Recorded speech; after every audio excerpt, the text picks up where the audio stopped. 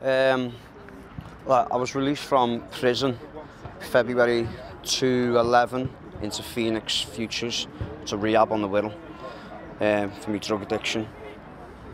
And after I completed rehab, Phoenix have a football team what take part here every month, so I was able to play for the team then after I'd finished my treatment.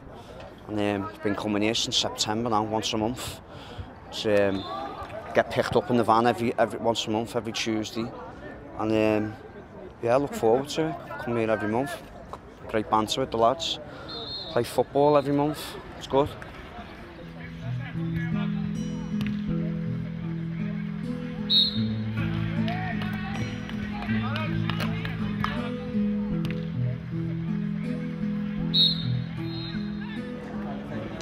The club was set up in 2007 when a couple of hostels were playing football against each other. We've seen the benefits of the football. The lads were getting fitter, they were getting out of the hostels, they were going back quite motivated and stuff. So from that idea came, let's set up a football club. It was set up in 2007, as I said, initially with 6 teams, and over the years it's developed into 18 teams. The idea is to get the lads out of the hostel, tackle boredom, get them away from drugs, drink, just get them active and fit.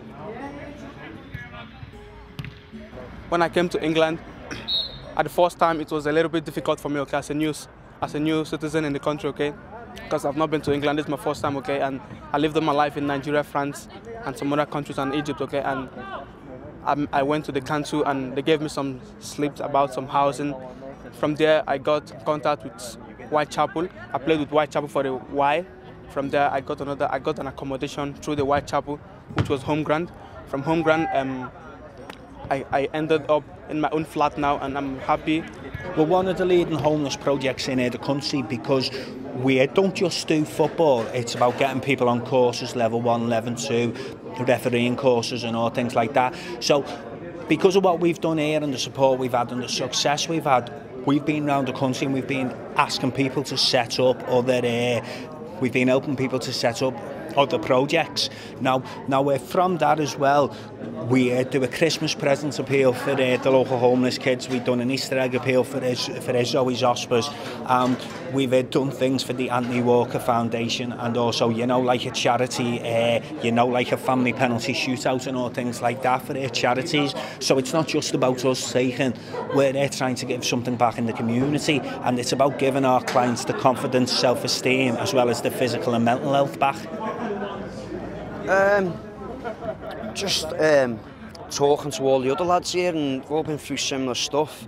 I find out things what they're up to and what they're doing. I wanna go and do a fitness instructor course. A couple of the lads who I've met here, I've done it. So, you know, I find out little things where people are, once they've got clean or they've been homeless, where they're going in their life, and it's good. It's just you've got a new network of friends as well. What we'd like is a development officer, obviously because it's run voluntary and everyone's have full-time jobs and stuff, we'd want to recruit a development officer to take the club to the next stage. And that's like, obviously like having a women's team, managing the 11-a-side team, and just like developing the club, more education, training courses for people. Apart from the football matches, home grounds help me benefit with my living skills, giving me accommodation, made sure I'm secure for my living, and you know, they've got me into the football, which apart from that, they've got me healthy and living skills, independent living skills, and if I wasn't with them, like I said before, I don't know what I'd be doing.